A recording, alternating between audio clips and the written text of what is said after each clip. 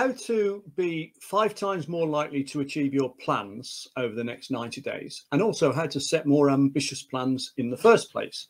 So the first thing to understand is that when we set goals or plans, we have to follow the 3 P's rule, which is they need to be personal, as in I.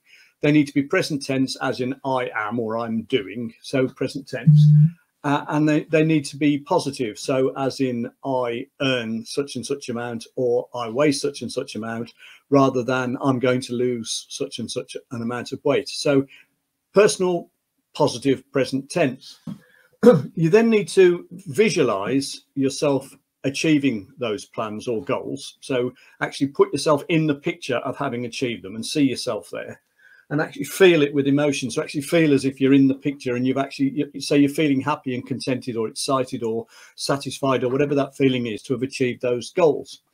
And you need to say to yourself over and over again, I am this, or I earn that, or I am doing this. They're called affirmations. And that's another way of getting the image of you having achieved these goals into your subconscious mind. Because once it's in the subconscious mind then drives your behavior and keeps you on the lookout for opportunities and connections, etc., that will help you achieve your goals. It's called the reticular access mechanism in your brain. Right. The other thing that works is to actually picture yourself having achieved the goal and then to look back from there at what you did to get there. So you say, the reason I am here today is because and then you say all the things that you did. And that way you look back at all the things you've achieved rather than from now looking forward to all the obstacles that stand in your way. So that's a really powerful way. And then the other thing is, this is how you set ambitious goals. So you should have goals in all areas of your life. I think there's about 7 or 8 major areas.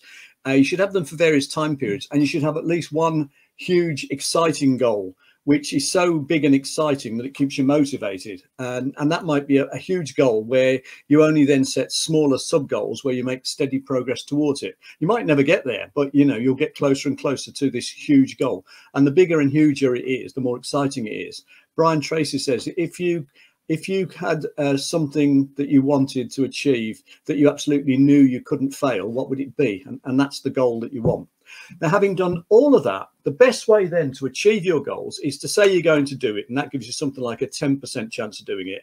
To say you're going to do it and tell someone you know, like, and trust that you're going to do it makes it up to something like a 40 or 50% chance. But to say you're going to do it and develop a plan, tell someone you know, like, and trust that you're going to do it, and then ask to be held accountable to report back on your progress, that makes it something like 95%, so more or less certain that you'll actually do it, which means that you're 5 times more likely to do it if you say you're going to do it and you make a plan and you tell someone you know, like, and trust, and you ask to be held accountable. And that's why being part of a mastermind group works, because if you're in a mastermind group, that's exactly what happens. You encourage each other to set ambitious, exciting goals, and then you hold each other accountable, which means you're much more likely to do what you say you're going to do.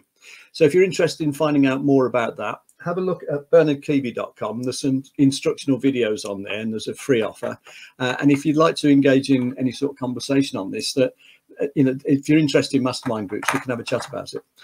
I hope you found that useful. Thanks very much for watching today.